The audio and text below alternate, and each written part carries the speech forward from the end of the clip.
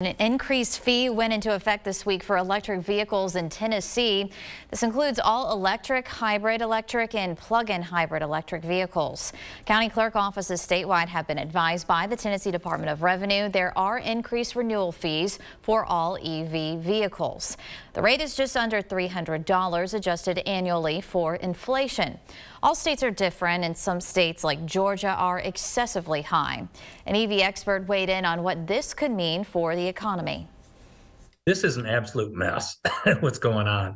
In Tennessee is like tripled the rate in a 3-year period for people who drive electric. This is really not doing well for the electric vehicle industry in this state.